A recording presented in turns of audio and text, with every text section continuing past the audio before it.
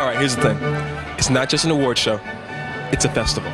It's an entire thing going on. I'm coming out, I'm juggling, I'm doing a little bit of soft shoe, I'm gonna spread some sand on the... No, I'm kidding, man. It's the bomb. Actually, probably the coolest thing that's going on is because it's the 25th anniversary of the Daytime Emmys. So they've got like footage from all the stuff going back to the very first one. And so that's, I mean, Barbara Walters was the first host, along with Peter Marshall. Both of them are coming back. I mean, Barbara Walters has given Oprah her Lifetime Achievement Award. And so I'm gonna try and be in the wings and try to get Oprah to adopt me. I'm like, Oprah, if you need, if Stedman's in your way, or you just need, I'll just be on your arm and just look pretty.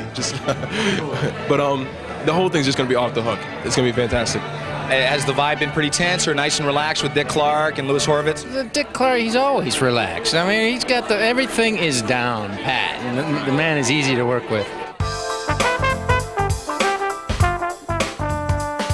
The Daytime Emmys, I think we kind of brought the Daytime Emmys in the 90s. So around 1990 or 1991, we did the first primetime Daytime Emmy show. The most difficult part of my job as a director on any of these live shows is getting the show off the air on time. It's the best laid plans of mice and men, no matter how many letters you send or how many requests you make for people to keep their speeches within the time limit. The show begins to get longer and longer and spread, and when it does, we have to make cuts on the air in terms of packages or entrances, and whatever it is we might have planned might just be a total audible from about 2 minutes into the show to the very end. So that's probably one of the most difficult aspects of it. I think 3 years ago, again, CBS made the major move to take it out of the banquet type situation into a theatrical look. And they investigated Radio City Music Hall. Everybody said it was far too expensive and difficult to do a show there. It was way too big, and the unknown commodity would be, would the fans show up? And of course, the rest was history. If you look at the very first show, it was very humble. I think we had a 4-piece band that day. It was done outdoors. It's quite a grand show now. Literally hundreds of people are involved in the making of an award show. It's like a giant domino display. If anyone fails to do the littlest job, it all falls apart. Where do I keep my Emmy? Very good question. We did a joke on this one time. Where do you? I wear it around my neck all the time. I just took it off for this interview. You caught me off guard.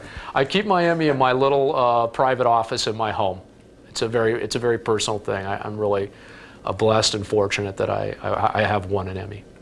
I have them in my office in Burbank, and I don't have any memorabilia at home to speak of. I have 2 lives, one private, one personal. That's redundant. That's pretty stupid. There's a blooper. Save that. Nothing goes to waste. Hurry up, Al. Kristoff, we want that. There's mileage out of that. One private and one personal. What an idiot. Oh, it's crazy.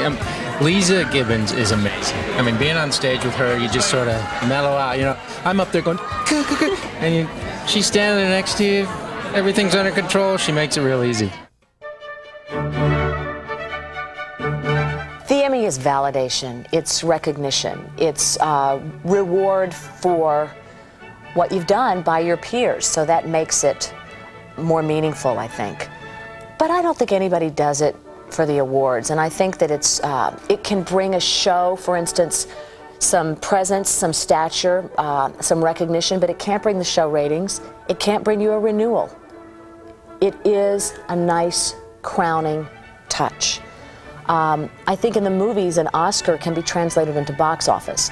In television, the Emmy doesn't quite work that way. But I do think for individuals, it can probably get better jobs and or more money and or more power. I don't know because I don't have one. I would do the Emmys as long as they will have me. And I personally happen to love to work for Dick Clark. I dig Dick Clark in the biggest way. He's like my hero, my mentor. Love him. And even though Dick does like for you to do the show on time and on budget, thank you very much, he runs a tight ship, and it's fun to watch him behind the scenes because he's such a producer. And that, all right, audience, we're a little long. Can you work it for us when we come back? And winners, please keep those acceptance speeches tight. And they do. I can just say this, though. If I ever win, if I ever get up there, I am ignoring Dick Clark, and I'm going to thank everybody and his brother. They'll have to be playing that theme music and bringing out the hook to get me off stage. Give her the hook.